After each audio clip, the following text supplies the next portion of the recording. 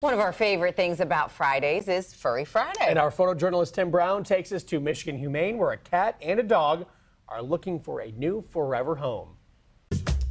All right, so I'm hanging out with Tarter Sauce this morning. Tarter Sauce is 3 years old. When he first came into the shelter, he was struggling a little bit. He was a very nervous and shy guy. We weren't sure if he was feral or not, but in the last couple of weeks, he has really opened up and shown us his true personality. He is a very sweet and loving boy. He will come right up to his kennel and rub on the bars, and he wants you to open it up and give him a bunch of pets.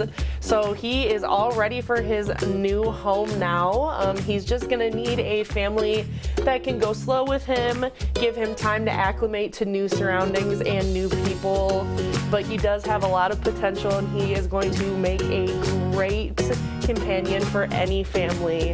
So if you are interested in meeting Tarter Sauce and bringing him home, you can come visit him at our Berman Center for Animal Care in Westland.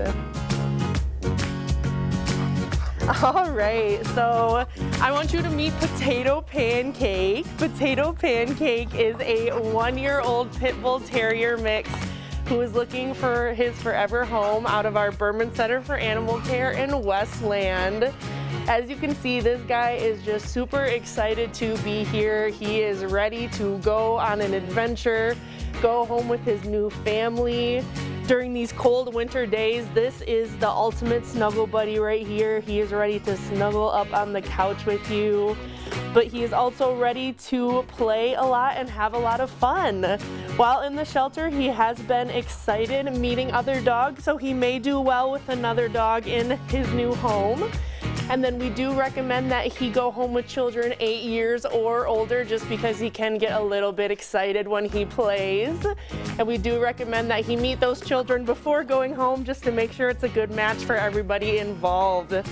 So if you are interested in learning more about Potato Pancake, you can check him out on our website at michiganhumane.org.